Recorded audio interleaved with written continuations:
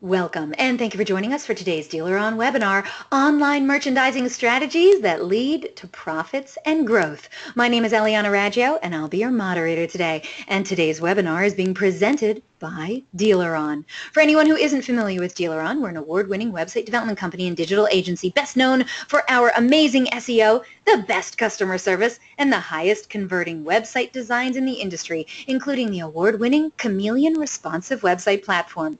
After NADA earlier this year, we were awarded the Driving Sales Dealer Satisfaction Award for top-rated websites for an unprecedented 7th year in a row. We also took home the AWA Award for Best Websites for a 3rd time, plus FCA and Ford announced that we're now an approved vendor. Big things are always happening over here at DealerOn. We're still the only company in the industry that offers a money-back lead guarantee program. Do you want to know more? Yeah, you do. You can check us out at DealerOn.com. And by the way, we have a webinar exclusive special offer for you. If you are a Honda, Chevy, or Toyota dealer, you can save almost $5,000 a year on the industry's best SEO. Sounds great, right? Just check yes at the end of the webinar in the survey, and we're going to make some magic happen for you. Remember, it's a webinar-only exclusive deal for our Honda, Chevy, and Toyota dealers. Thank you so much. We have a great show in store for you today. We have Russ Daniels as our presenter today. Russ Daniels is the Senior Manager of Product Marketing for HomeNet Automotive, the only provider of a unified platform that helps dealers save time and sell more cars by getting inventory out of your systems and in front of online shoppers. Russ has a strong background with inventory software products, holding leadership roles in product, marketing, training, and operations at HomeNet and Cox Automotive. His primary focus over the past few years has been working with HomeNet sales and business development teams to launch innovative merchandising and syndication product offerings for dealers and industry partners. As the Senior Manager of Product Marketing for HomeNet and vAuto, Russ works to understand core market positions as well as unmet and unrealized market needs. Russ serves as the voice of the customer to understand industry trends in the effort to launch and market product offerings that are valuable, desirable, usable, and feasible. Russ can be reached at russ.daniels@homenetauto.com. Now, during the presentation, if you have any questions, please use the question feature located on the corner of your screen to submit them. At the end of the presentation, we'll answer those questions of general interest. If we're unable to get to your question live, we're going to try to respond by email later today. And don't forget, a link to download a copy of this webinar recording will also be emailed to you later today for your reference. Feel free to share it with your friends and colleagues. And guess what? Our good friends at HomeNet, they're giving away such a fun prize today on the webinar. One of you lucky webinar attendees is going to win a huge HomeNet swag bag filled with all kinds of HomeNet goodies and souvenirs and tchotchkes like t-shirts and pens and mouse pads. It's a basket full of HomeNet awesomeness. I wish I was eligible to win this. I'm not. But you know what? You are. You have to be on the live broadcast to score this great prize. So stay tuned. And who knows? You could be the one walking away with this awesome prize today. Also, at the conclusion of this webinar, you're going to get a short survey. So fill it out. We're always looking for quality feedback from our audience. And we want your opinion to be heard. And hey, do you tweet much? We hope you do. We'd love to see what you have to say about today's presentation, so tag us in it. You can use hashtag DealerOnWebby. I'm at Eliana Raggio. You can also hit up Russ Daniels at HomeNet_auto. We look forward to seeing what you're saying. All right, everyone, let's get started. Let's learn online merchandising strategies that lead to profits and growth. Russ Daniels, no stranger to the DealerOn webinar series. How are you, sir? Nice to have you back. Great to be back, Eliana. I'm good. Good. Thank you. I'm so glad. And I love when you bring us information about how to merchandise our inventory. You're actually one of the very, very few people in the space who actually comes on and talks about it. So thank you so much, because it's very important. We have all these cars. We got to move that metal, baby. And who better to tell us how to do it online quicker than you? So thank you so much for being here today. We're looking forward to seeing what you have to share with us today. So why don't you tell the audience the great things we're going to be learning about today? Sounds great. Thank you, Eliana, and thanks again, everybody, for coming on to another DealerOn webinar. It's great to be back, and I'm really excited to be talking with you today. Again, like Eliana alluded to, about merchandising strategy that leads to profits and growth. Been exploring this topic for a number of years now, and every year try to, start from the beginning and think about metrics, insights, and best practices to help dealerships merchandise and distribute their inventory on the internet and quantify the value of doing that all the way down to profits and growth for your dealership. So that's what I'm going to be talking about today. Before I jump into that, though, let's just level set as a group about consumer expectations, because I think that this topic is not only relevant to the conversation we're going to have today, but also just in general. And I use some visualizations here. You see them, and they should be pretty known technologies that you use every day, at least a few of them. You go to the graphics there on the right, you've got obviously Netflix, and you've got Uber. With Netflix, they revolutionized kind of streaming content, and instead of you having to go to a cable provider or go to a Blockbuster to rent a movie or watch something, they brought that right to your fingertips, and they made it high quality. And then obviously Uber as well. They revolutionized kind of transportation and kind of made people think about taxi services differently. And they use technology to do that. And, these are the things that are in the hands of consumers every single day. And their expectations of technology are higher than they've ever been before. So what happens, right? What happens when Netflix, for example, you're watching a TV show or a movie, and all of a sudden you get kind of that gray kind of swirly bar that it's buffering, right? Or if you're, out with your family or friends and you want to call an Uber to get you back home or get you to your next destination, and for some reason that Uber driver can't locate you and be able to pick you up quickly, what happens, right? We get frustrated. We get really frustrated that this high quality streaming service in Netflix can't give us high definition programming exactly when we want it and exactly how we want it all of the time. Same thing with Uber, right? Why can't this driver pick me up? This app is easy to use. Why is it not working? You get frustrated when you use these technologies as a consumer. And those same consumers are also going online to research inventory, and their expectations are high from that as well. And they're looking for that more personalized experience, and they demand high quality information, and they need it faster than they ever have before.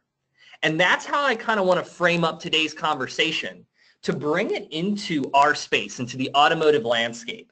Let's look at the 2018 Cox Automotive Car Buyer Journey Study. A lot of good information, and I have references at the end of the presentation for everybody to have. But I just want to look at these 2 bullet points from that study that really stuck out to me about consumer expectations. Today, used car shoppers spend fewer days in market, visit fewer websites, and overall spend less time researching vehicles online than they did last year. Yet they also say that online research is the #1 thing they do to start the car shopping process. So what does that mean? That means we need to start to think about a personalized experience, an experience that's going to grab the car shopper quicker with more appealing merchandising, with more engaging information in order to make that connection. And there's a lot of themes going on in the industry. I read the publications. I have a lot of conversations with dealers, with OEMs, with great partners like DealerOn, and the themes are pretty apparent, right? You've got margin compression going on. That's obviously something to consider. You've also got the human capital element. You're being asked to do more with the same amount of people or less at your dealership. Huge trends that we need to think about. But there's another one that I want you to think about today following this webinar, and that's opportunity compression. Because the window is shrinking for you to make a connection with car shoppers, because they're spending fewer days in market, going to fewer websites, and spending less time. Yet the high quality information you serve them on an online listing on your website or on a third-party classified site is the most important thing to move them forward in the car shopping process. So a lot of the things I'm going to be talking about kind of align to these trends that we're seeing in the industry and ways that we can understand what's working with our merchandising, what processes we need to put in place, and maybe some things we can even stop doing to stay more efficient. Because if you kind of zoom the lens out a little bit and think about what do we need to do as dealer operators in the automotive space to stay innovative and profitable, there's these three main bullets. They're not, pretty obvious and pretty straightforward. We talked about margin and top line revenue and making sure we're increasing that. We're making sure we're cutting costs and increasing our efficiency. And this third one is specific to technology. We want to adopt technology that's easy to switch, eliminates our switching costs, so we can stay in business and get back to selling and turning our inventory. So my promise to you as I go through the content today is we're going to talk about merchandising and speed to market trends that are going on today. And I'm going to be spending a lot of time talking about that because I want to help you today. But I want to also look a little bit farther out into maybe what's coming, what's on our doorstep now, but what might be coming in 6 to 12 months. And then we'll take a little bit of glimpse of what the far out future for merchandising and engagement and measuring speed to market could look like in our industry. And I'm going to be talking about it from personal experience, but I also want to say 2 promises. I promise to quantify everything I'm saying with either consumer or dealer or quantifiable research in terms of engagement that's going on with merchandising. And I'm also, when I'm going through these best practices, I'm going to hit 1 or 2 or all 3 of these kind of macro trends that you're looking at today when we think about improving our merchandising and speed to market processes. Sound good? Sounds great to me. All right, let's get started then. So like I said, I'm going to start by talking about speed to market merchandising online distribution trends that are going on now. And I'm breaking them into 3 sections. First, we want to talk about decreasing time to market. We want to get vehicles online faster to maximize that opportunity where car shoppers are spending less time in market, less time online. But we're also going to balance speed with quality. So we're going to talk about enhanced photo quality, what's working out there today, what's driving engagement, and then enhanced listing quality as well. We want to look beyond photos. Photos are a key piece, but there's other components of the listing that can really drive car shoppers to take the next step. And that next step is coming into your dealership, test driving and purchasing that piece of inventory. I want to start with decreasing time to market because it's a big kind of question that I have when I talk to dealers, and I talk to them often. And I kind of ask them, how long does it take you in the situation where you're buying a used piece of inventory from auction? How long does it take you to get that car online, fully merchandised, and in front of car shoppers? And the answers vary, and they probably should vary because every dealer is a little bit different. But I wanted to kind of look across the country and kind of do some quantifiable data to really track how long that process is taking. And the results might surprise you. So what I did was I looked at around 250 dealers that buy cars at auction, and I wanted to track a couple different things. I wanted to track how long it took to get the car from the auction, and this was a mixture of both in-state and out-of-state auction purchases, and just to have that booked into your dealership management system, into your DMS. But we all know that if it's booked in your DMS, it may be inside of your inventory tool that's distributing your inventory out in front of car shoppers, but it's not fully merchandised yet. It doesn't have photos. It may not have a description or a price. So just getting it from the auction to the DMS on average takes 4 days. But then it took another average of 7 days to fully merchandise the vehicle with a set of photos, a description, and price, and then syndicate that piece of inventory and get it in front of a car shopper. You mix that all together, and the average time to market from auction to online is 11 days. And that's data that I looked at over 90 days at the end of last year. These were benchmarks we were talking about in 2010. So over 8 years, we haven't really seen a big shift or a big decrease in online speed to market. Yes, we're being more efficient, but we need to understand better how to measure that so we're getting cars online, maximizing those eyeballs earlier on in the process as car shoppers are spending less time in market and less time online. Now, it is costing you eyeballs, but it's costing you more than eyeballs. There's also a financial element to that. And I wanted to frame that up in the function of holding costs or carrying costs that you incur on that inventory every day before it gets online in front of car shoppers. And here's the visual for it, but I wanted to tee it up with a conversation I had with a dealer from Texas. And he knew his numbers, which was great. And if you can kind of speak at this level to your numbers around speed to market and acquisition, you're really off to a good start. So this dealer bought 17 cars per month at auction. And he knew his holding costs. It was $30 per day. I have a calculator that I can send to anybody that needs it. If you want to calculate your own personal holding costs, there's a couple different variables that go into that. If you want to just start with a baseline, average for NADA is right around $40. But this dealer knew that, and he also knew it took him 8 days to get the car from auction to being fully merchandised with photos, descriptions, and price, and online in front of car shoppers. So what does that mean in terms of holding costs? He was incurring $4,000 in holding costs in his auction inventory per month before anybody saw the inventory online, which is where the process starts. So those 8 days where you acquire that car, bring it to the lot, recondition it, and get it ready for front line, that you own that car, but that car is not for sale until it's online fully merchandised. So think about that in terms of how much holding costs am I bringing in on my inventory when nobody's even looking at it. I'm not even driving engagement, let alone leads, showroom traffic, and then inevitable sales. This is even more important moving forward, everyone, because of the Fed hikes that are going on right now, interest rate hikes going on. There was 2 last year, probably going to be 2 more this year. What does that mean in terms of holding costs incurred on the inventory? It's going to go up. This problem is going to get worse. So we have to figure out a way to get the car online faster and drive eyeballs, but also balance that with quality, which I'm going to talk about. So this dealer out of Texas, it was 8 days. So we started to kind of game plan. How can we get this down to 1 to 2 days and kind of maximize the visibility and the eyeballs on the inventory, and also not have this $4,000 in holding costs before anybody sees the inventory number staring right back at his face? So we started to kind of, proverbial whiteboard stuff, and we came up with the concept of in-transit merchandising, and I kind of have a listing here that we've created to kind of demonstrate that. Few key points here. What he does now is he takes a photo of the vehicle at the auction. That's not always operationally feasible. So at least when the car comes back and arrives at your dealership, he just shoots 2 to 5 photos really quick. It's not through Recon yet. He's going to go back. He's going to shoot that full set of images. However, he's getting the actual photo of the car online in the first or second, third day at the worst, instead of 8 like before. So having a real photo of the car really drives those eyeballs, and I'll talk about that in a second.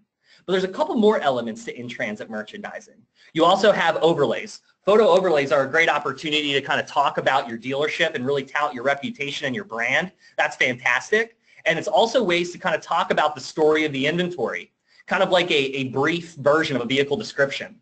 So what he does is he said more photos coming soon. I've seen other dealers stay en route to the dealership or in transit. Just another way to drive transparency to the car shopper and also make them move quicker. Hey, I really like this car. This matches my price point. This matches what I'm looking for. Same model year. Let's go in and let's get a test drive scheduled sooner rather than later. And then the last piece is the vehicle description, which is the copy that really tells the story and really helps as you get deeper as a car shopper into the vehicle details page for that piece of inventory. Even in that vehicle description, the dealer came in and said, this vehicle is en route to the dealership. Call now for more information. He also varies it up and says, coming soon, call now to schedule a test drive. He leverages the fact that he's taking this in-transit merchandising or these early merchandising processes. He's actually using it as marketing messages and also as a way to drive speed to market. Pretty powerful stuff. And he's been able to see impacts in his vehicle turn starting to adopt processes like this, along with using market-based pricing, using quality providers for his website and third-party classified sites. But in-transit merchandising is getting that process started quicker. Pretty powerful stuff. Now, all of this stuff is very important, but the photo, the actual photo of the vehicle is really the star of the show, and it's going to drive that engagement versus a stock photo, which is a representational photo of the inventory. Because what the research that I do with Cox Automotive every year tells me, stock photos are not moving the needle in terms of engagement in photos, and we need to get photos online sooner. And here's a way to represent it. I would say out of all the things I'm going to talk about today, these next 2 slides probably the most impactful in terms of telling the story of how you need to take photos sooner and the importance of vehicle photos to get online engagement started. So the 2018 Power of Pictures case study that I've linked at the end of this presentation, I work with Cox Automotive every year, and we look at a couple different factors, right? We look at vehicles in different photo scenarios, and you see those outlined on the left. And then as you go across the top, you see the all, new only, and used in CPO. The percentages are VDP views per listing and what the increases are in the first factor versus the second factor. So you guys can read this, and I'm not going to go through every single one. I'm just going to point out some of the factoids that kind of resonate with me. And the top one is a single photo versus a stock photo. That goes back to the story from the dealer in Texas, how he's just taking, even if it's one photo at the auction, it's making a bigger impact than a stock photo. Look at it on the used car side. Just one real photo of the inventory gets 166% more VDP views per listing than a stock photo. Think about that for a second in terms of engagement. Also think about the averages that I threw out around 11 days from auction to online, and the eyeballs and the opportunity you're missing out by not being able to take a short shoot or a pre-recon set of photos. But it gets worse. If you go into a multiple photo versus stock photo scenario, which I've highlighted there in green, you can see how much worse the problem is. Look at used in CPO. 349% more VDP views for vehicles with multiple photos versus a stock photo. If you let that sink in, that is a lot of engagement for multiple photos versus a stock photo. And this is just in 1 year, the difference? Yeah, what was that, Eliana? And this is just in 1 year, the difference?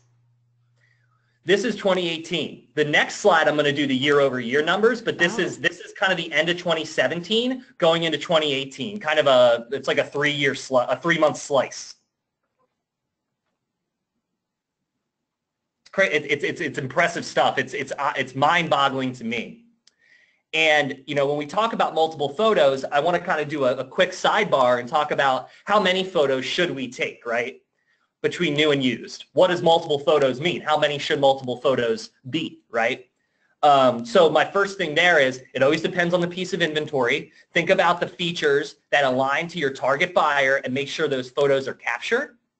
But being a part of HomeNet and Cox Automotive, I have access to just really great data that can see across a sample size of 7 million VINs, what are the average amount of photos on a used car and what are the average amount of photos on a new car. I'm going to share that with you.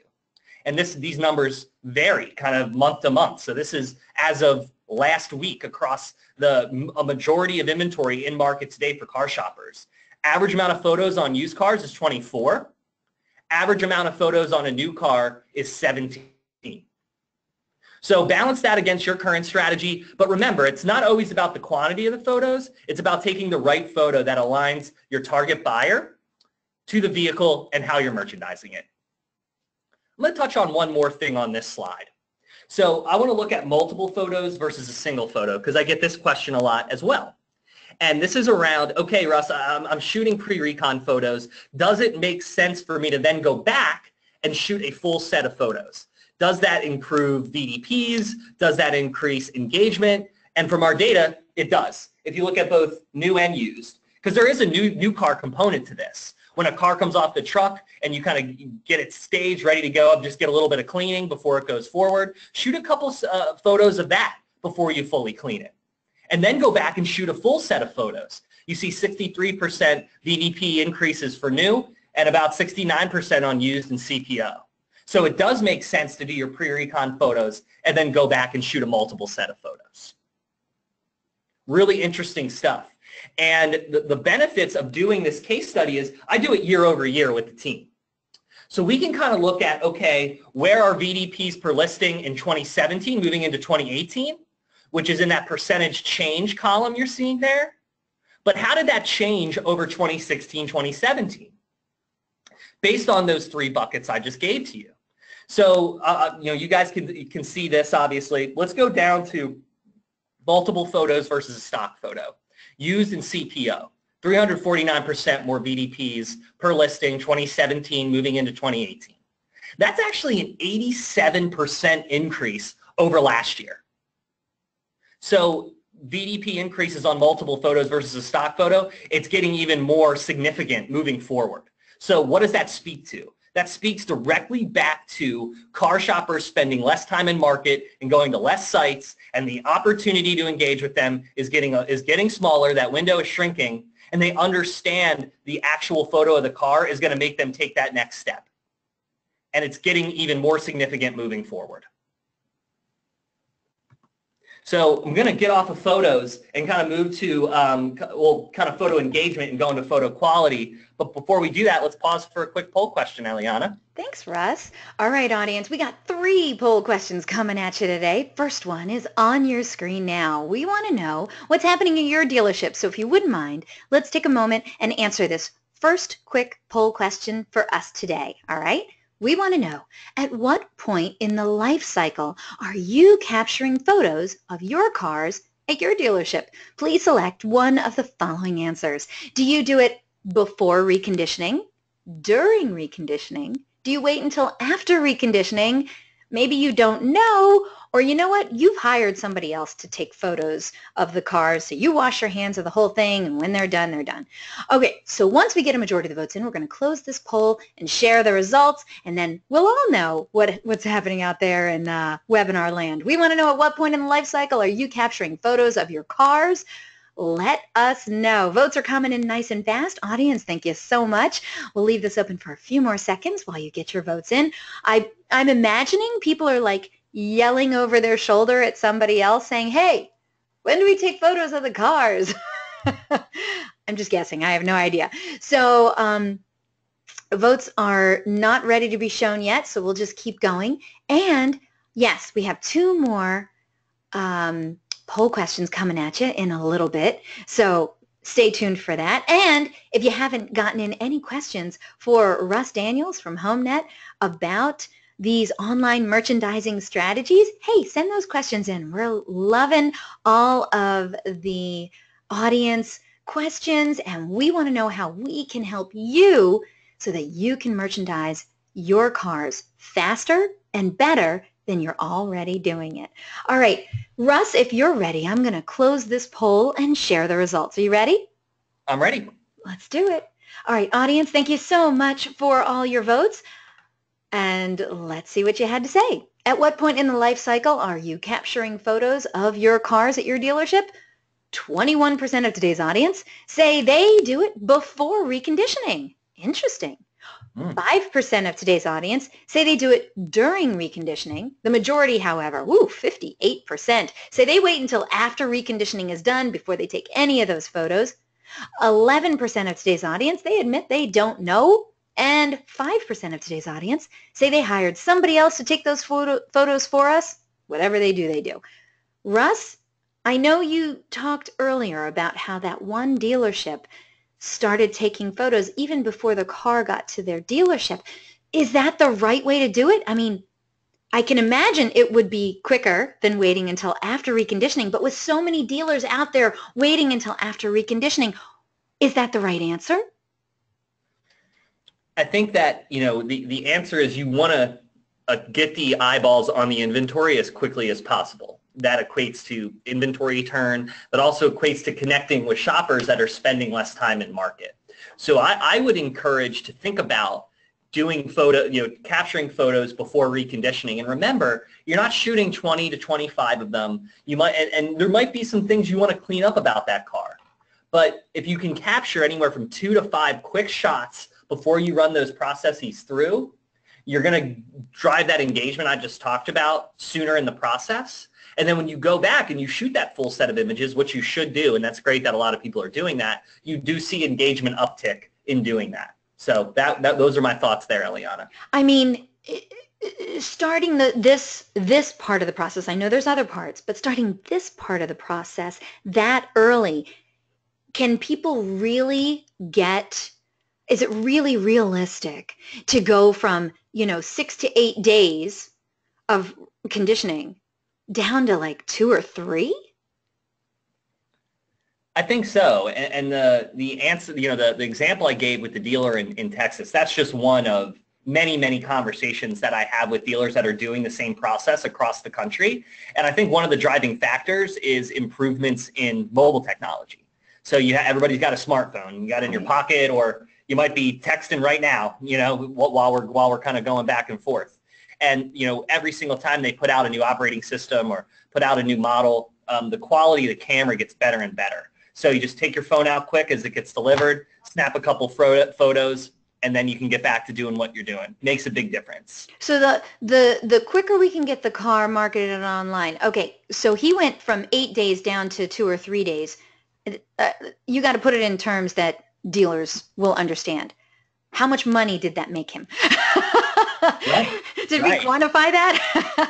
Yeah, well, that went down to, we kind of look at it the way in terms of holding costs on the inventory before anybody sees the car, right? Because the whole process is going to start online. So he's really helping out his margins. He had $4,000 in holding costs before anybody saw the inventory. And now that he has the process down to 1 day, he took that from $4,000 down to $600. Whoa. That's awesome. Wow, that's a huge difference. Okay, sorry to interrupt your flow, Russ. Let's get going.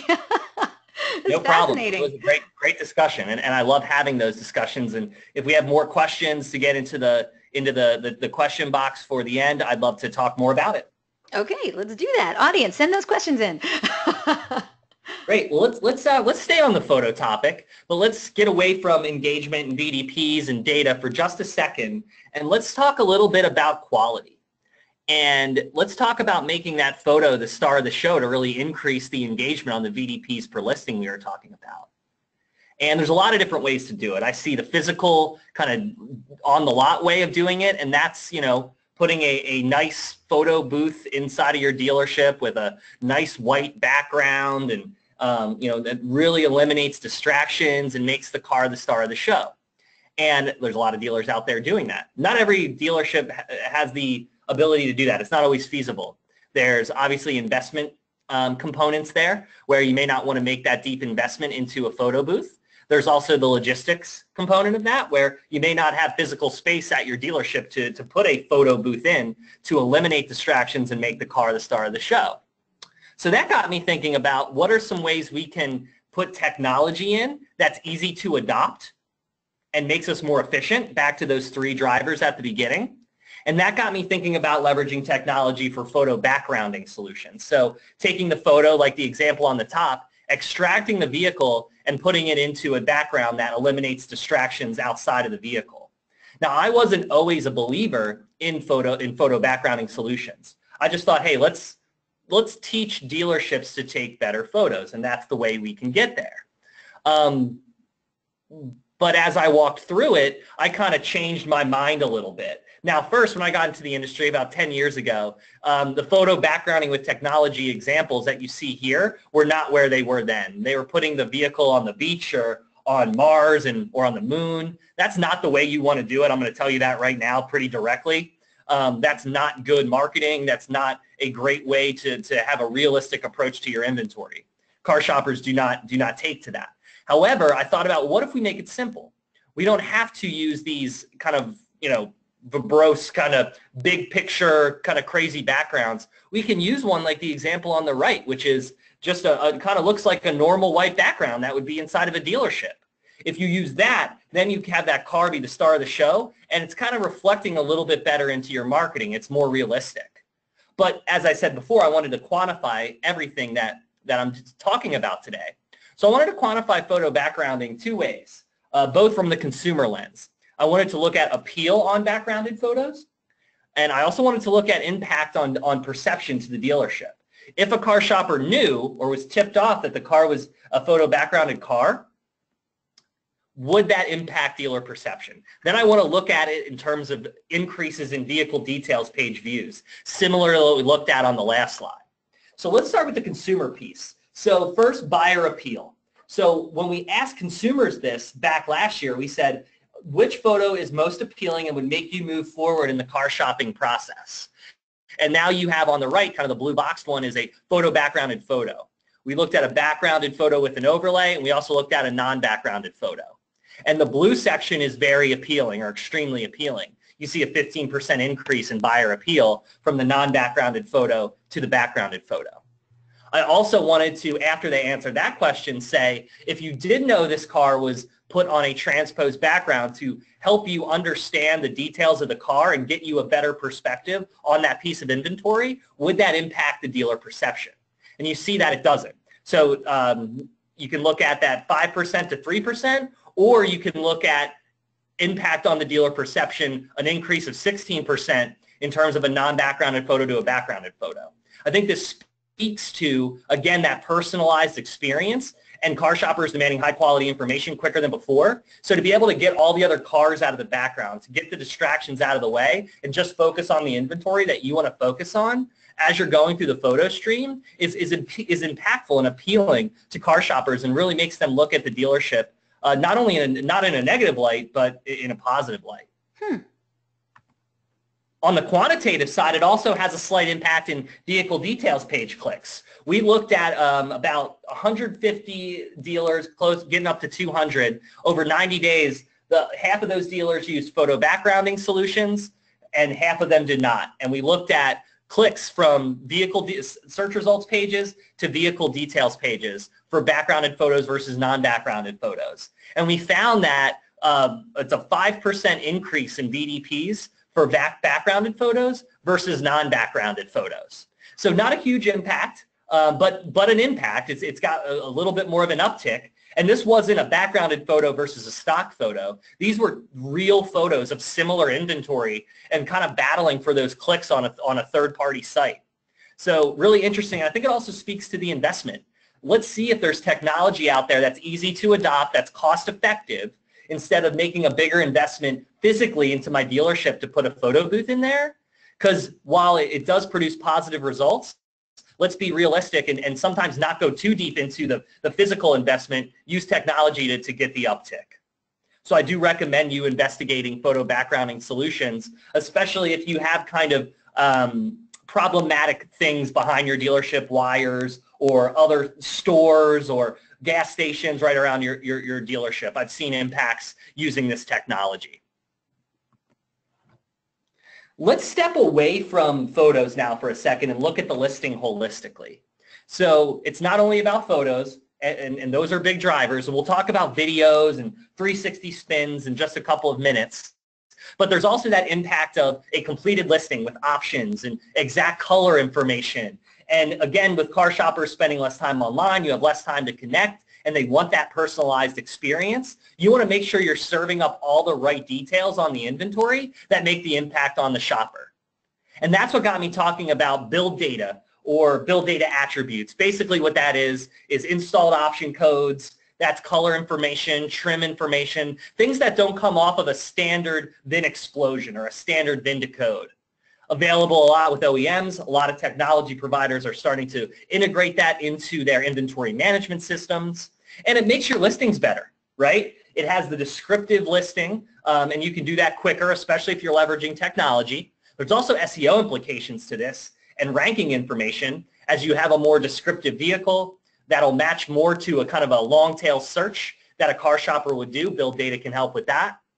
And there's also an operational component, and that's what the chart is on the right side. I looked at some various OEMs, some brands here, and I wanted to look at what are the exact matches on VIN to code before and after build data. Let me explain that. So when you get a VIN into an inventory management system, it doesn't always know everything on the car. It doesn't always know, exact color information. It doesn't know all of the installed options or package codes on the inventory. It doesn't always know the trim value.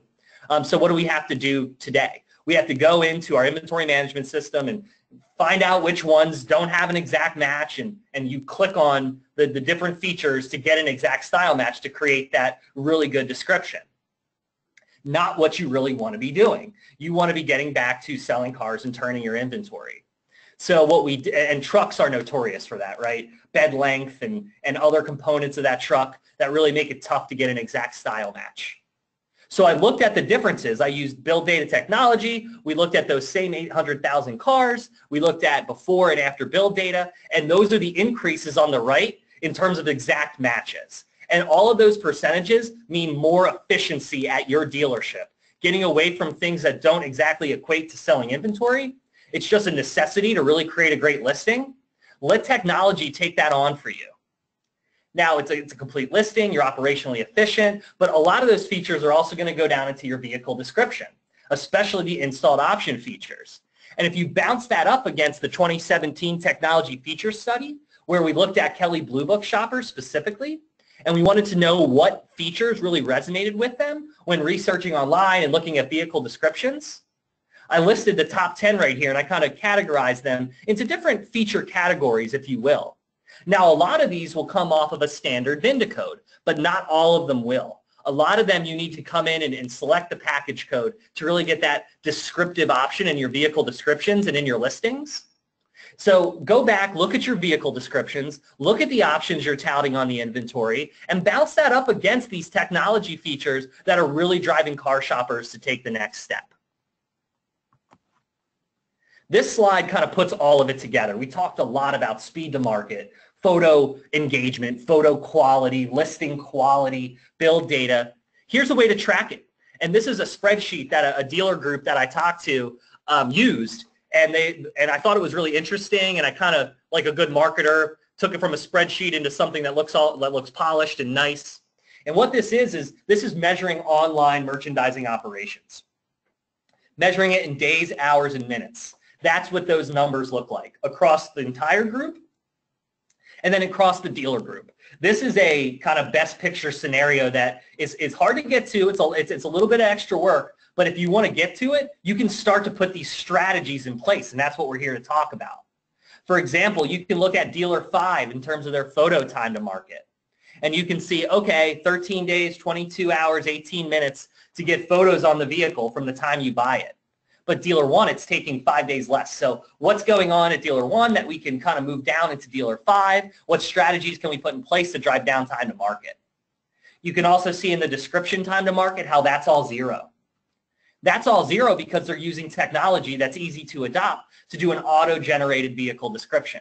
Just something you don't have to worry about. And technology's improved a lot over the years to really create a pretty strong vehicle description that's vehicle specific, something that you don't have to go back and think about.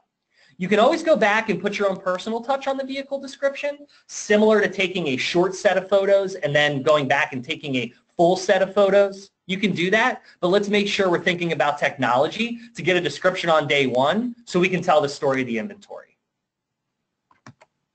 Quick section I rolled through, Eliana. Let's do another poll question. Man, I had a question about that last slide. Dealer 1, he was taking 34 days, current month time to market. Is that what I'm reading?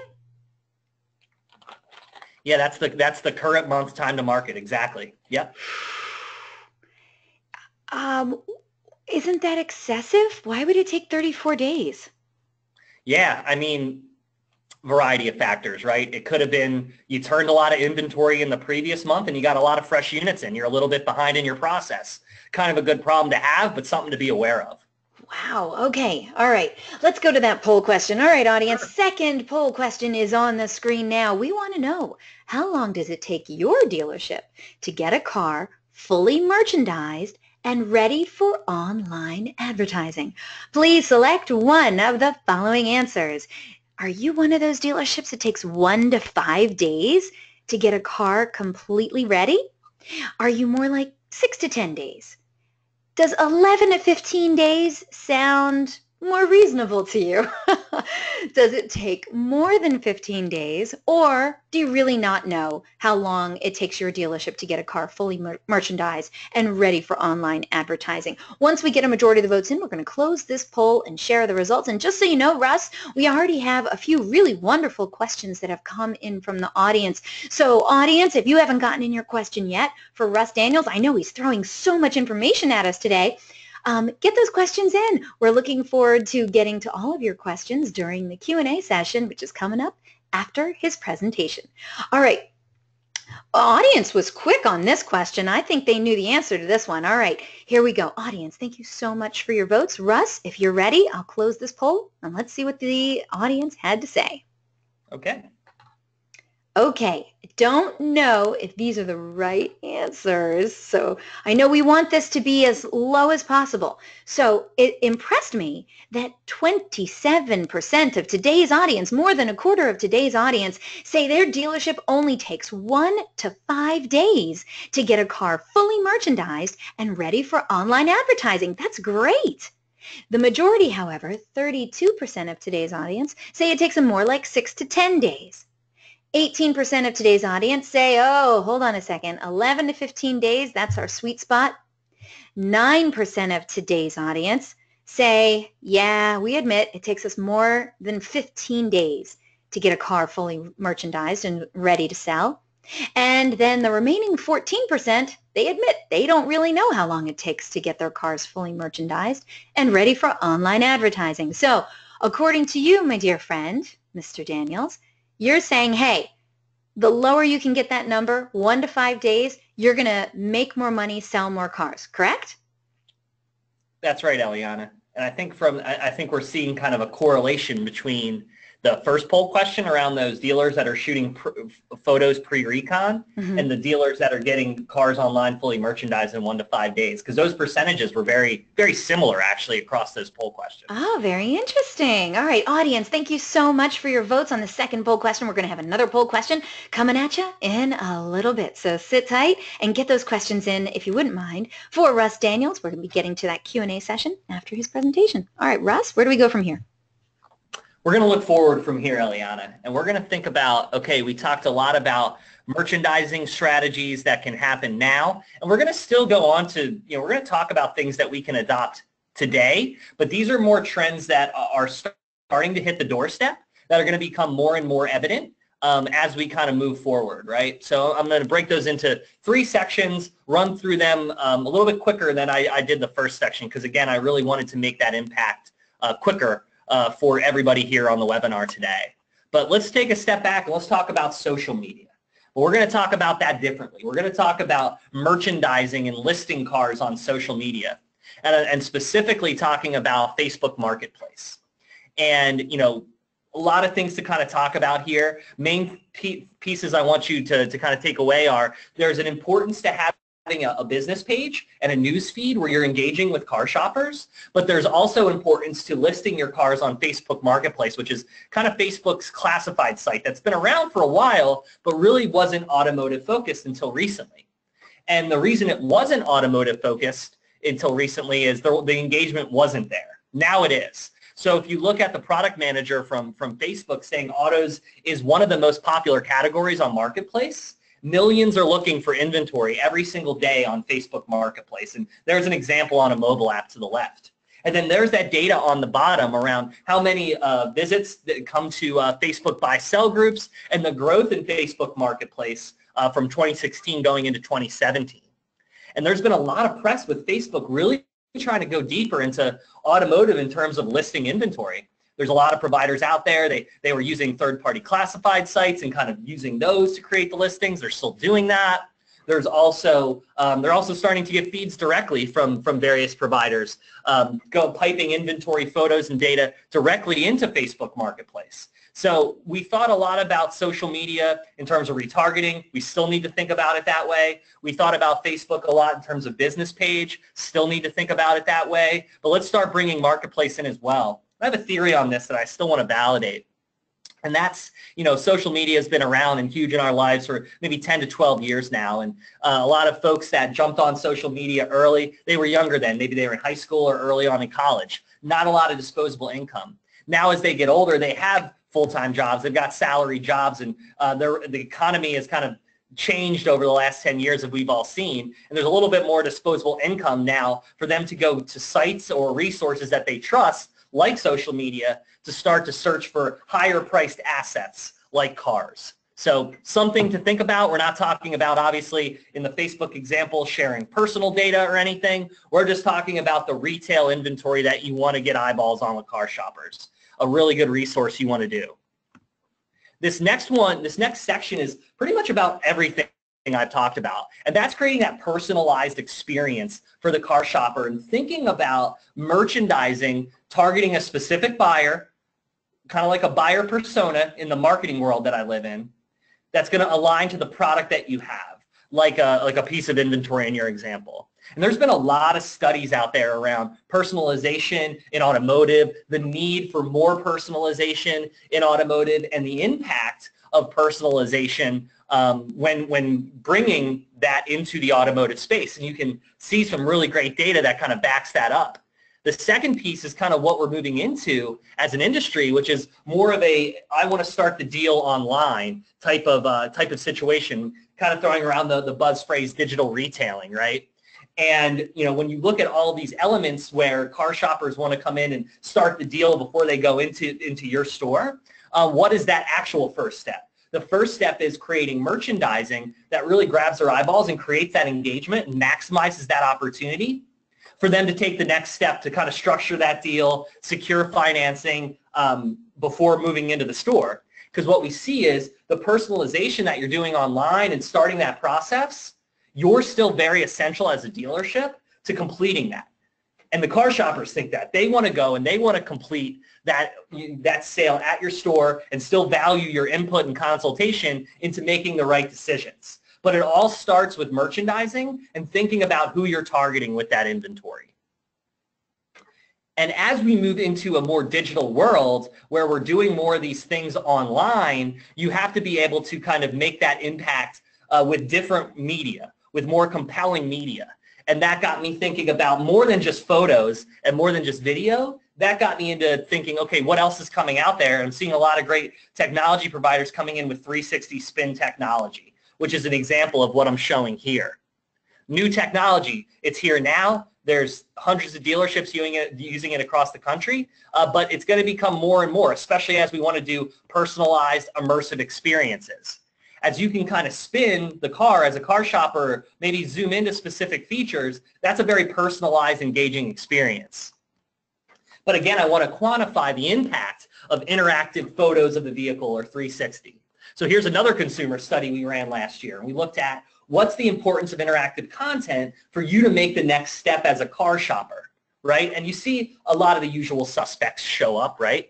You see vehicle-specific photos, those are still king. You look at kind of the lack of engagement in stock photos. You got vehicle descriptions scoring lower. That's more like it's because it's a me too. You got photos and descriptions, those need to go together. But the two there in green are interesting, right? You got a video of the vehicle. Video's been around forever. It continues to kind of make an impact.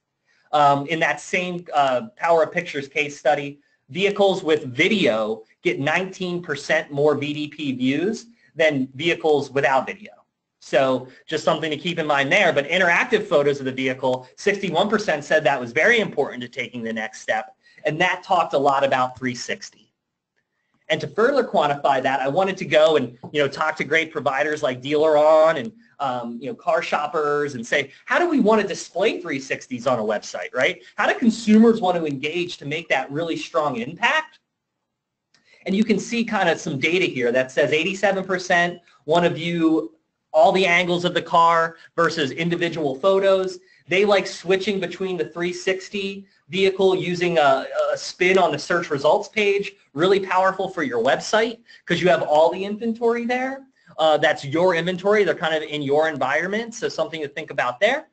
Again, they like the search results page. They don't like that the vehicle spins automatically. They want to control the over-rotation of the 360 image, and they want to see it as big as possible. So just some things to go back and talk to your providers about or have conversations with your staff about in terms of adopting 360 technology as a way to create that personalized, immersive technology experience that's really going to push them to the next step, which is going to your dealership and completing that transaction.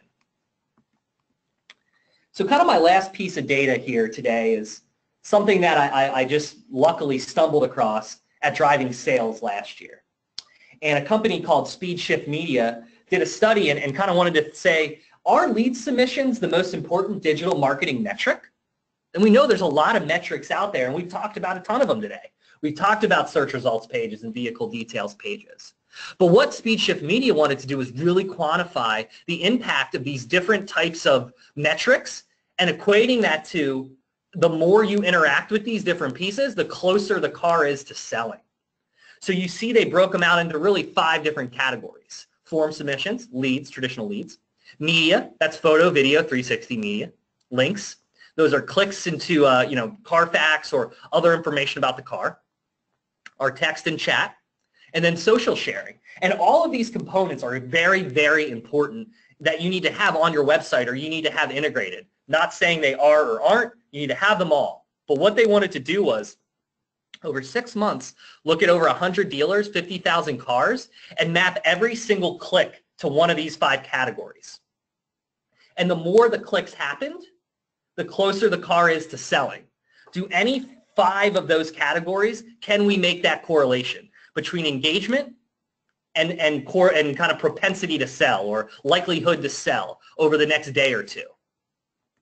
And if you've been paying attention the entire webinar, you probably knew where this was going, but this is extremely interesting. They found that only media engagement increases in frequency the closer the vehicle is to its sale date. All of the others got engagement, but just because someone submits a lead doesn't mean they're close to selling. That's a really good piece of information to grab, but the more media engagement is going on, the more that correlates to someone coming in and shopping. And I am, a living example of this. I bought a used car about a month ago, and I submitted a lead to get a test drive going about 6 weeks out before I actually went and I did it. I wanted to make that connection with the dealership. I wanted to interact with them, so the lead forms in the chat were really helpful for that. And I kind of travel a lot for my job, so I knew I wasn't going to be able to get there for a little bit, and I was also waiting to get the title back on the used car that I just paid off. But the closer I got to actually going in and test driving vehicles, I found myself looking at more videos and more photos of that inventory. So really interesting stuff. And this leads us to saying, if you aren't looking at VDPs as a metric, you should. That's happening now, so let's make sure we're doing that. But in the future, farther out, we want to start looking at tracking things deeper than just VDP clicks from a search results page. We want to start to look at media engagement, how much that is happening, and how that can start to help us understand what's working, what strategies to put in place. And also, if a car is getting a lot of media engagement, do we want to drop the price? Do we want to move that car into the wholesale channel? These are new types of data points that we can use to make better decisions and drive profitable growth to the dealership. So besides my key takeaways, we have one more poll question. Eliana, you want to take it away? I do. Thank you. All right, last poll question, audience. We want to know, get your votes in. Do you currently use vehicle details pages, VDPs, and search results pages, SRPs, engagements to track effectiveness of merchandising? We want to know. Please select one of the following. Yes, we do. No, we don't. We only use one of those two. You know what? We don't use those two, but we use different metrics entirely, or you have no idea. Hey, that's an answer up there too. So we want to know, do you currently use VDP and search SRP engagements to track effectiveness of merchandising? Once we get a majority of the votes in, we're going to close this poll and share the results. And get your questions in, because we're going to be finishing up this presentation soon, right, Russ? Yeah, we're all wrapped. We're pretty much wrapped. Pretty much wrapped. We're going to finish up this presentation soon. We're going to give away a prize, and then we're going to get to your questions, and we're going to see how we can help you further with your online merchandising strategies at your dealership, which, of course, as you've been hearing, the numbers are in, all that great stuff. If you improve your online merchandising, it's going to lead to more profits and more growth. That's what we want for all of you. All right. Now that we've gotten a majority of the votes in, wow. Wow, wait till you see these answers. Okay, Russ, I'm going to close this poll and let's share the results. Audience, thank you so much for your votes on this third and final poll question. Let's see. The question was, do you currently use vehicle detail page and search result page engagements to track effectiveness of merchandising?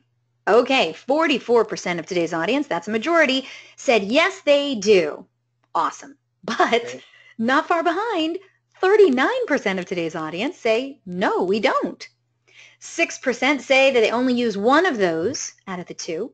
No one said they use different metrics entirely. And 11% of today's audience, they have no idea which metrics they're using to track effectiveness of merchandising. Russ, what is the proper answer here? Is there an answer? I mean, should they be using both of those? They should. They should be using both. I think that, we're in a place where, it's kind of a joke, but it's actually a good saying. We're swimming in the seas of SRPs. That's what I say. When you're out there advertising a car on a classified site, there's a lot of different dealerships we're going up against. And we want to be able to track what kind of click rates we're getting and the amount of engagement we're getting on the inventory to make better decisions about merchandising in terms of photos, descriptions, pricing, things like that. So you definitely want to be tracking search results pages and how much you're showing up, and then vehicle details pages, what the click-throughs look like. And how often would you do that? Would you do that every month, every 6 months, every year, year over year? What are you talking about here? I think best practices is you're looking at that weekly. Weekly? Oh Across my your goodness. inventory. Yeah. I mean, if you think about kind of the 30 day or less turn kind of goal that we all try to strive to, can't wait every month. You got to be adjusting strategies quicker than that. So weekly is my recommendation. Fair enough. All right. Great poll question. Thank you, audience, for always taking part in our poll questions. We very much appreciate it. Russ, what else you got left for us today? Because you've already put out a lot of information. I did. And thanks, Eliana. Thanks, everybody. I know that it is a lot, but there's a lot of things that are kind of evolving in our industry, and merchandising is really one of the key differentiators. And just some key takeaways from what we talked about today. We want to decrease speed to market. We want to enhance listings and make sure we understand engagement and traffic to VDPs. Moving forward, think more about marketing and merchandising around personalization and making sure you're in the spots that car shoppers are. This goes back to social media and Facebook Marketplace. And then start thinking about merchandising as a driver and performance indicator moving forward. VDPs, photo engagement, all of those types of things. Because remember, less time to connect with car shoppers in market, and it's more important than ever to protect and increase your margins and profitability. So I hoped I gave you some information, some strategies to help you get there today. I have some resources. All of the studies that I have referenced today are within the PDF that's attached with links to the studies. So I encourage you to take a look at those, and obviously we can have a dialogue a little bit today, and then we can have it moving forward. You have my email, phone number, whatever you want. And then, just some action items, kind of back to the key takeaways. Review your process. Think about photos. Are you waiting until reconditioning is completed? Do you know how long it takes you? It seems like we do. We do okay in the poll question around knowing how long it takes, but is that good enough? Do we need to drive it down based off the information we saw today? Are we thinking about personalized merchandising? And then back to the question earlier, are we using SRP, VDP metrics when measuring merchandising effectiveness? That's where we're at. That's where we're at. All right, I love it. All right, take a drink because you have been talking a lot, Russ. You did an excellent job. Phenomenal presentation.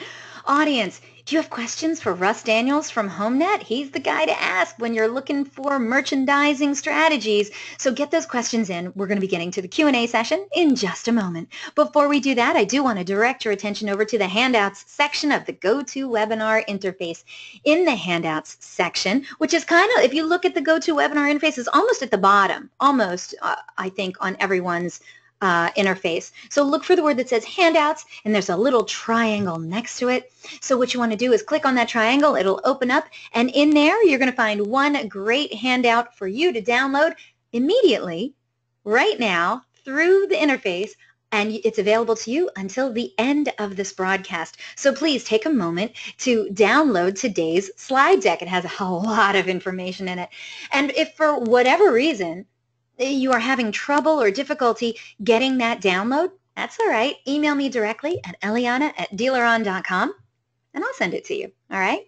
Now, I'm very excited. Okay, Russ, whenever you get a moment, you can turn on your webcam now because we're going to and also, you can start humming game show music if you have any. We're going to tell the audience, that's right, it's that time. If you missed it at the beginning of the webinar, well, I announced that our good friends over at HomeNet, they're giving away a great prize on today's webinar. One of you lucky webinar attendees is going to win a huge HomeNet swag bag filled with all kinds of HomeNet awesomeness. That's right, there might be t-shirts, pens, papers, mouse pads. You don't know what you're going to get in the HomeNet swag bag, but believe me, you're going to want it. All you have to do is saunter over to your keyboard, get ready. First one to write in the correct response to our giveaway question is going to be winning this awesome prize today. Now, before we get started on the giveaway question, I do want to let our vendors on the show know we love having you on our DealerOn webinars, but we are going to ask you to kindly sit this out as this prize is intended for dealership personnel only. We do love having you here, though. Thank you so much, and I hope you got a lot out of today's presentation. Now, audience, This is a very hard question. I'm not going to lie. So unless you took exquisite notes, you may have to guess. And if you have to guess, you may have to guess more than once. I'm A-okay with all of that. Guess more than once, all right? Because I really want to give this prize away. So make sure you get those guesses in. And good luck, everyone. According to Cox Automotive Research, for multiple photos versus a stock photo on used and certified pre-owned cars, how much has the average VDP listing increased from 2017 to 2018? And just so you know, no one got the answer right, so keep throwing some numbers at me. I'll read the question again. Still no one has gotten it right. According to Cox Automotive Research, for multiple photos versus a stock photo on used and certified pre-owned cars, how much has the average VDP listing increased from 2017 to 2018? Nope, no one got it right. They are all guessing. No, it's not days. Keep going. We are looking for a percentage. I'm just going to scroll up just to make sure I didn't miss a winner. Nope, no one got it yet. Keep guessing Ooh, wait a minute. Oh, we have a winner. Well, audience, only one of you people got it correct. It was Devon Rajkumar, no stranger to winning a prize on the DealerOn webinar. And the correct answer that we were looking for was 87%. Congratulations, Devon Rajkumar. Great job, Devon. Raj Kumar. I know I should know your dealership name by now, but of course I keep forgetting. So please send me all of your dealership information as well as your mailing address so I can give you a proper congratulations. Yes. To once again reiterate, according to Cox Automotive Research, for multiple photos versus a stock photo on used and certified pre-owned cars, how much has the average VDP listing increased from 2017 to 2018? 87%. Congratulations, Devon Rajkumar. Now, everyone else, I know you're not Devon Rajkumar, Digital Marketing Manager from Van Dusen Chevrolet Buick GMC in Ontario, Canada. I know. I'm not either. So none of us won a prize except for him. But you know what? It's okay. We give away cool prizes every week here on the DealerOn webinar series. So come on back to another DealerOn webinar. And that might be your lucky day you win a great prize on the DealerOn webinar. But for right now, Devon Rajkumar is our big winner. And of course, we got to say thank you to our good friends over at HomeNet for their incredible generosity. So thank you very much. All right. If you're ready, let's go to the next slide. And let's ask you some questions. Russ, you ready? I'm ready. All right, let's see what we have here. First question came in nice and early from Drew. Drew says, hi, Russ. Does HomeNet have the capability to have an overlay like that one that was shown when there is 10 or less photos for a vehicle? And can it be automated? Well, first, hi, Drew. Hi back at you, and good question. And, obviously I want to talk mainly today about, overarching strategies, kind of technology and provider agnostic about merchandising. But since you asked that question, the answer is yes. Yes, HomeNet does have that capability to create an overlay based on days, based on number of photos, and automate that process. Drew, if you have a follow-up question, we'd love to get it. So please send it in. Thank you so much for the great question. Okay, just a few more questions and then we're going to be closing out the show, all right? So audience, thank you for your patience. I know we're a little bit over time, but you're doing great. Okay, here we go. Next question is from Justin. Justin says, hey, I came in late. I apologize if this was already addressed, but what is the best call to action on a VDP page? We used Get ePrice, but the internet price is our best price. And I feel that was not transparent to our customers. So we tried check availability for 2 months and lead submissions went down. We're now back to Get ePrice and lead submissions are going back up. Do you have a recommendation on a transparent call to action that will not hurt lead submissions but will make them go up? Russ, do you have any information on calls to action? That's interesting, Justin. Thinking about it, I mean, try to answer the question. Hopefully it helps you guys in the right direction. I think that kind of touting market-based pricing to the consumer in a way the consumer understands is a way I would approach that. So to know that you are kind of the best price in town, or you're pricing it to sell, using market-based pricing and not kind of saying e-price, being more specific about best price in the area, or below the average price or right at average price. That provides that transparency to car shoppers that are looking for that kind of immediate engagement, as opposed to wanting to do some extra clicks to kind of figure it all out. So I would say the fairest you price it, and the way that you tout that you did price it fairly, is a way that I would attack that problem. Thank you so much. All right, great question, Justin. If you have a follow-up question, we would he says, thank you, Russ. Thank you so much. Follow-up questions are always welcome as well, so thank you. Okay, next question. Now, this is an interesting one from my friend Joey. How you doing? Joey says, hey, if we use the first image backgrounded and the rest of the exteriors just as they are, is that still impactful, or did you not do research on that? Yeah, Joey, yeah, we did. And it does make an impact. I think that first photo really kind of grabs that search results page into that vehicle details page click, and then the rest of the photo stream can go back to the dealership. If you want a background more than the first photo, that creates that consistent experience. But what you've done by putting the backgrounded photo in is you're increasing engagement from that list page into that vehicle details page. And you're kind of enhancing the listing. You're putting a little bit more energy on that initial click, kind of the riboflavin of the listing, if you will, Eliana. Is that so? All right. Well, I used the word. I love some more riboflavin. All right. So, Joey, thank you so much for the great question. He says thanks, by the way. All right. Just another couple questions, and then we'll close out the show. Michael says, hey, do you have any extra riboflavin that can help us capture more form submissions or leads? Anything else that maybe you didn't address? Anything else?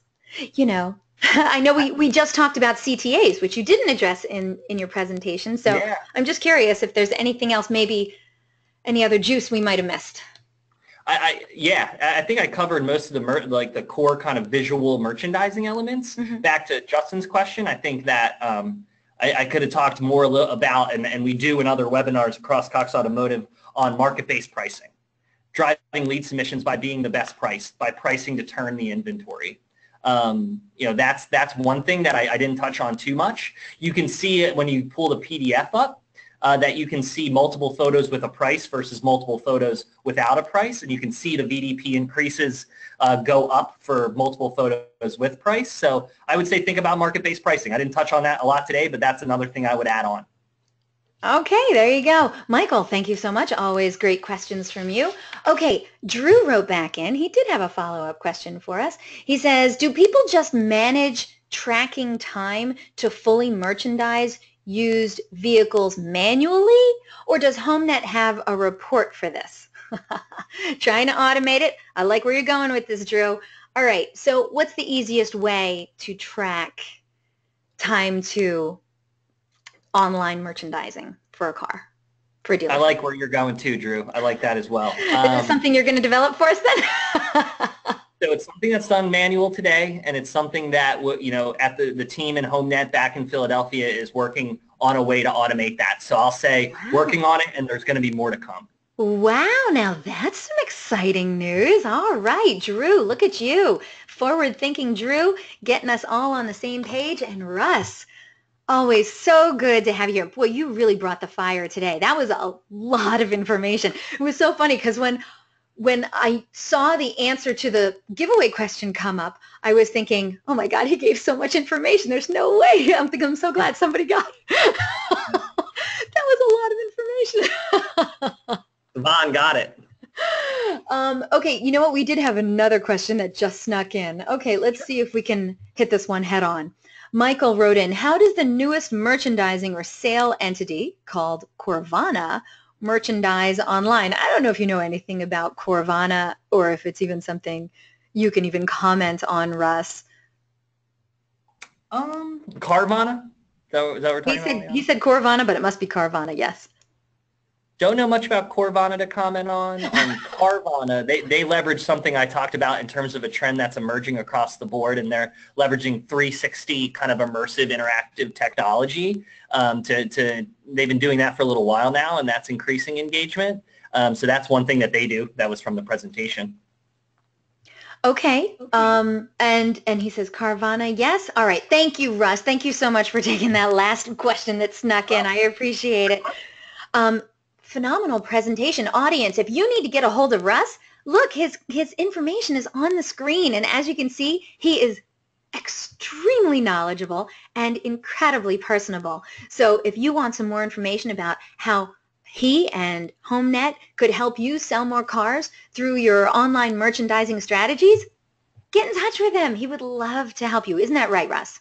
That's right, of course. That's right. All right. Anytime. Love it. I want to remind the audience, a link to download a copy of today's webinar recording is also going to be emailed to you later today for your reference. Feel free to share it with your friends and colleagues. And today's webinar recording is also going to be posted online within 24 hours. All you have to do is go to DealerOn.com/webinar. And from there, you can see our upcoming webinar schedule or access any of our past webinars too.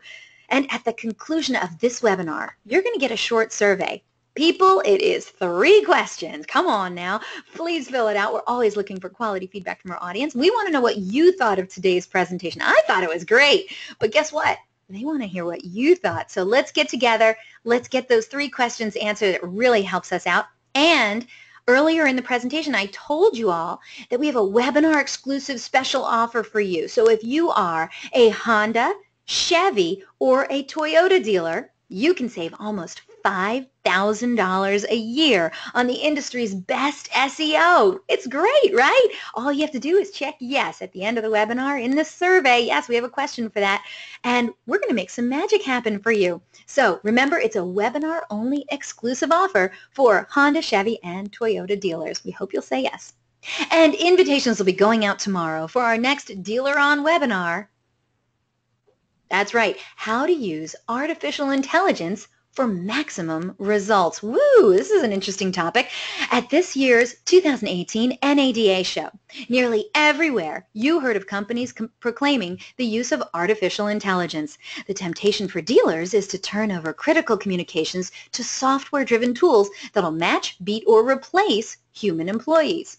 Well, that's simply inaccurate. Progressive dealers use a combination of both AI, artificial intelligence, and HI, human intelligence, to deliver exceptional results. Do you want to know how to use artificial intelligence for exceptional results? Of course you do. In this brilliant 1-hour webinar, David Kane will lead you through this strategy and convince you of the incredible benefits to using AI with HI. Fueled by the abundance of data and ever-increasing customer expectations, AI now has far more practical applications within dealership business model.